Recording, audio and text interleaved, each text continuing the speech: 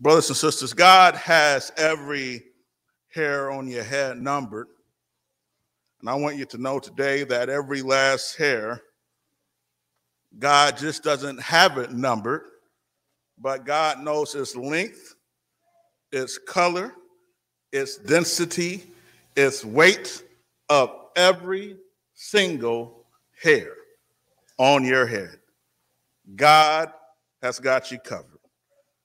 God knows you better than you know yourself. Not too long ago, I was studying through Chronicles, and I was reading through these long lists of genealogies, and I thought to myself, with every last one of these names, some of these names we don't have any information about, but God had all the information about. Every last one of those individuals, God knew, and God also had the hairs on their heads numbered. And just like God knows them, God knew them, God knows you. God knows the beginning of your story. God knows the hardship in your story. God knows what triggers you. God knows what hurts you. God knows who made you feel very special. God knows your needs. God knows your deepest desires and wants. Some people really struggle to believe in a God that knows so much, and a God that cares so much, and a God that loves so much. I remember talking to a non-believer. He identified as an agnostic person. And I remember he was complaining because he said, if God wants us to believe in him so much, how come God doesn't give us even more revelation? He said that he would believe in God if God revealed himself to him personally. And I thought to myself, does this person really know what it is that they are asking for? The problem is that they do not know the power of God's holiness. They do not realize that God's holiness is very serious. See, we have account after account of people when they see God, for instance, like Moses, when he saw God, when Moses encountered God, he could barely handle it. Had a veil over his face. The text says that when he came down from the mountain, his face shone, his face shined. It was like there was beams of light shooting out of his face. According to Exodus 34, if I turn over Exodus 34 quickly, Exodus 34 and 29, let me read to you about the experience and how it shocked the people who saw the face of Moses. Exodus 34 and 29 says that Moses came down from Mount Sinai, and as he came down from the mountain with the two tablets of the covenant in his hand, Moses did not know that the skin of his face shone because he had been talking with God, And when Aaron and the Israelites saw Moses, the skin of his face was shining, and they were afraid to come near him. But Moses called to them, and Aaron and all the leaders of the congregation returned to him, and Moses spoke with them. Moses came down from that mountain looking scary. Moses came down from that mountain, just finished talking to God. And imagine you're there. You say, Moses, hey, Moses, what did God say? And Moses' face is shining, and it's like beams of light are coming out of his face. He's glowing. And I tell you, many of us would see that, and we would get up and start running away. We'll be terrified. But see, the reason why this happens is because the person of Moses himself was almost destroyed in the presence of God because of God's holiness. God is so holy that it is lethal to unrighteous people to get so close to him, to see him like Moses encountered him.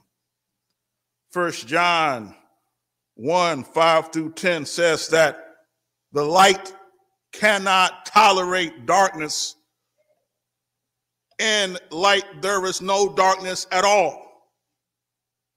The light and the darkness do not mix. And one of the greatest tricks of Satan, for just a footnote for you, one of the greatest tricks of Satan was to convince us that there was a gray area. That you can be in the light, you can be in the darkness, and then you can be in the gray area. And that's a lie of Satan. With God, there only is the light. There only is the light.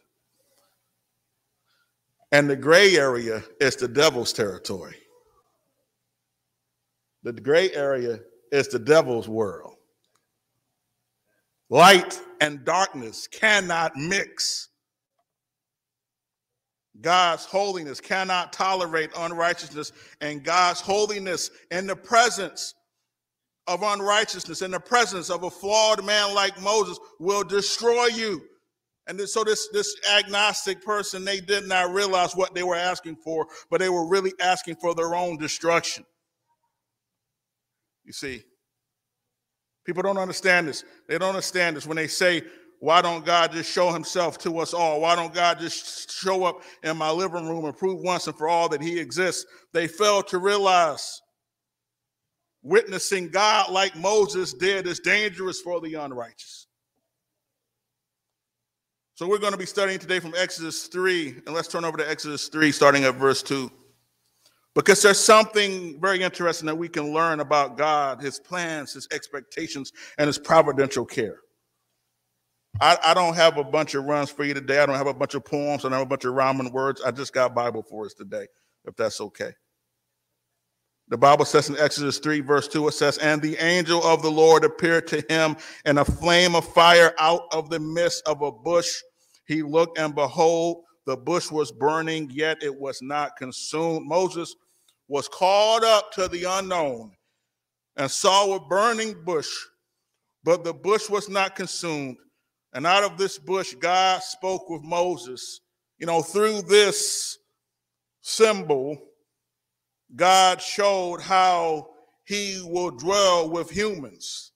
Although God is like a burning fire, he will find a way to dwell among us and not consume us. In the Garden of Eden, God found a way to dwell among us and not consume us. But you know the story, you know that sin came in the picture.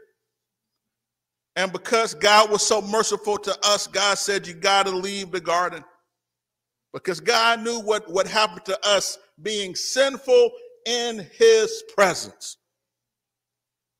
And so then later on, we find the people are tabernacling. They're going from place to place. They're wandering in the desert, and they're building a tent, and they're tabernacling. And God found a way to dwell in the tent, to dwell in a special part of the tent that people had limited access to, so that God, the consuming fire, would not consume us. We find that God tabernacled with us. God found a way to not consume us. Even in the temple, we had the Holy of Holies. We found a way for God not to consume us. And finally, with Jesus Christ, the Word becoming flesh, God again finds a way to dwell among us, yet not consume us. And in the work of Christ, we find a new creation. You know, why is God doing this? Why does God do this? Why did God do this over and over? The beautiful Garden of Eden, and God walked with me, and God talked with us, and God was there with us. Yet we messed it up, but God still found a way to tabernacle with us. Why does God do that? And then tabernacle with us, and then God still found a way to dwell with us in the temple. Why does God do that? And then God still found a way to walk with us through the person of Jesus Christ. Why does God do that? And now we have a new creation. For those of us who have been saved can go to God every moment, every day in prayer and pray to God and thank God and praise God. Why does God do all of this? Because God desires a relationship with his people. But God's holiness, devoid of the work of Jesus Christ, would destroy us. So what God had to do is God had to make his people holy so that we could commune with him. Going on to verse number 5, Exodus 3 and 5, it says, then he says to Moses, he says, do not come near, take off your sandals off your feet, for the place on which you are standing is holy ground. Brothers and sisters, I still believe that we have holy ground. Today, the Bible teaches me that wherever 2 or 3 are gathered, what's it say? There I am I. So that means that when we come together on Sunday morning, we are standing on holy ground because God is here with us. God's holiness comes with expectations. God said, take off your shoes.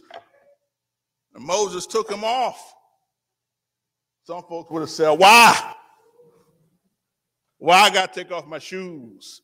I got holes in my socks. My feet stink. Why? I haven't cut my toenails in a while. Why? But Moses expected the expectations that came with God's holiness. God said, take off your sandals, a word of warning. Moses must come no closer. He was standing on holy ground in the presence of God. He must show respect for the spot by removing his sandals. Sandals pick up dirt during a journey, and a person must be clean when he approaches God. And we too got to take off our sandals. One of the problems with the church today is that people don't want to take off their sandals when they come to commune with God. We come to God with our dirty, filthy shoes on and step all over something that is holy with our dirty shoes, and we expect God to accept us and that filth. Take off the shoes, take off the sandals, take off the shoes of greed, take off the sandals of pride, take off the shoes of immorality, take off the sandals of busybodiness, take off the shoes of laziness, take off the shoes of overindulgence, take them off. Some try to walk in the presence of God and keep their sandals on. Some think, well, they can just sin as much as they like and rely on God's grace. And grace is like some sort of insurance policy that we don't have to pay a premium or deductible for. Some folks go around creating fires purposefully like an arson to say, well, the insurance is going to cover my fire. But brothers and sisters, God is not all state. God is not progressive. God is not nationwide. You know, which one is that company where they call out the company and the company shows up? What company is that? State Farm. And the commercial, they call out State Farm and they just, boom, show up. But see, God, you know, God is not mocked. We can't make fires and burn stuff up and be arsonists and then snap our fingers and say, God, show up and use your grace to put out the fires that I've started purposefully. That's not how God works. God is not mocked. Romans 6 says, shall I continue in sin that grace may abound? By no means. If we love God, if we want to obey God, then we will keep ourselves true to the commandments of God. We are to be holy as God is holy. I think about Leviticus 11. If you have your Bible, come to Leviticus 11, verse 44. And it reads the following. It says this. It says, for I am the Lord your God. Sanctify yourselves, therefore, and be holy, for I am holy. You shall not defile yourselves with any swarming creature that moves on the earth. For I am the Lord your God who brought you up from the land of Egypt to be your God. You shall be holy, for I am holy. And this word holy in the Hebrew means that you shall be set apart from the world. The world likes the darkness. The world likes the gray area. But when you are a child of God, you're set apart and you walk in the light as he is the light. Jesus, the light of the world. So throughout the law, we find this: be holy. And even though the law couldn't cut it, the law is still saying to be holy as God is holy.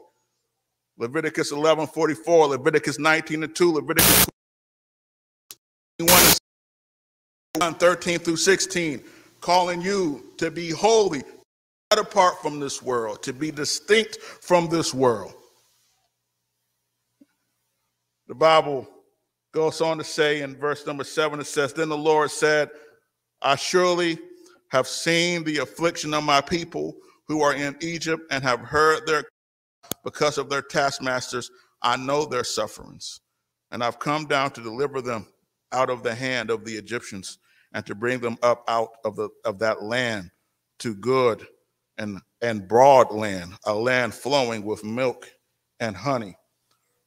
Brothers and sisters, the reason why God has a plan to fellowship with us, the reason why God has expectations for us to be holy, is because God loves us. And because God loves us, God cares about his people and their well-being. And this is all a part of God's holiness. God loves us, but God knows that for us to come and encounter God, that as Leviticus has pointed out, we must be holy as God is holy. So God loves us. You know, all of the things, urgings for you to be holy as God is holy, is not just for show. It's not just to give you a hard time. It's not just to challenge you. It's not just to make you feel bad, but it's to bring you closer to your Creator. It's to bring the created creature closer to the Creator God. And God desperately wants relationship with you. God told Moses, he said, I know what's going on. I know what you've suffered. I know what's happened to you in the land of Egypt. I know what has happened to you. I know what you have suffered. Has anybody here ever been afraid to tell your story? You've been afraid to tell how you have suffered because you've been concerned about how weak humans are going to respond to your sufferings? Anybody been through that before? Anybody suffers with that before? You're afraid to tell them about what you've gone through, that racist boss that you had when you should have got a raise and you didn't get a raise, when you didn't get the right kind of treatment in the hospital that you deserved, when you were treated unjustly by the legal system, when the cop had got some that time that the person you thought was became your time relative to care of you got hurt, but you're afraid to share them because folks are too weak. Anybody been through that before? But God knows what you've gone through. God knows you're suffering. And because of that, God wants a relationship with you. Because the best place you can be in the midst of the suffering, the best place you can be as you work out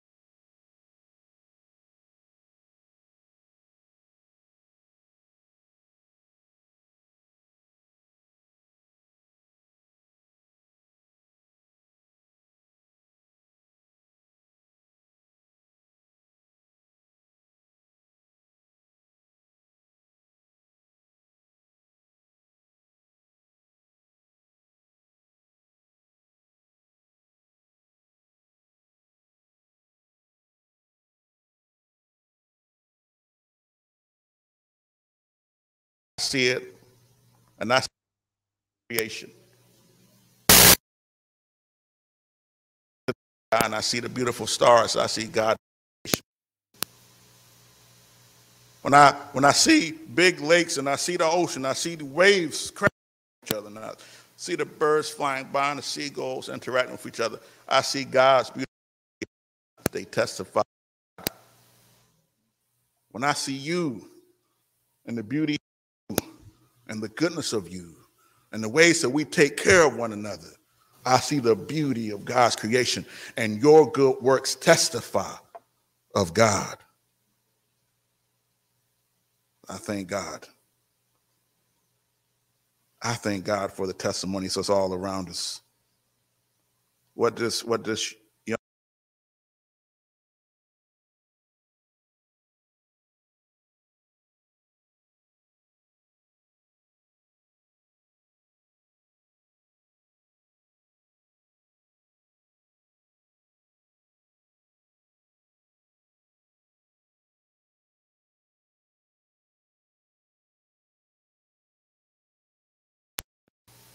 what did God? Well, with the tabernacle, God makes one person holy to interact with him.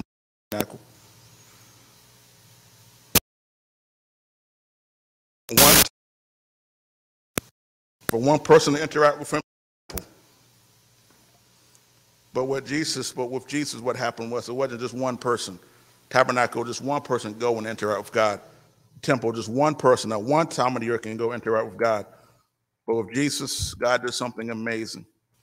Because God, through Jesus, made a way for him to dwell with us personally and then not destroy us. Jesus died to make us righteous. Jesus died so that the blood of the Lamb could wash away our sins and we could be made righteous, something that we cannot do for ourselves.